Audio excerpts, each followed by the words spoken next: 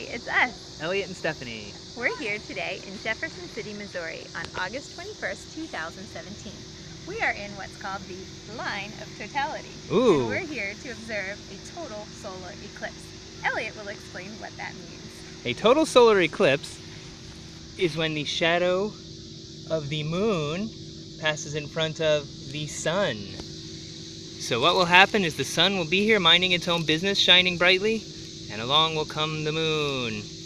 And it will slowly cover the sun, providing spectacular views and giving us total darkness for 2 minutes and 29 seconds. The insects of night will come out, the birds will be quiet, we'll see the stars and even maybe the planets before the moon decides to carry on its way and block the sun for other parts of the country.